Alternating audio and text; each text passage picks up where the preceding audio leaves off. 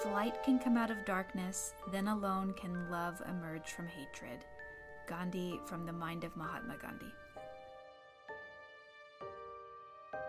This proposition, this declaration of Gandhi's was closely shadowed, probably independently, by Martin Luther King, who said, darkness cannot create light, only light can do that.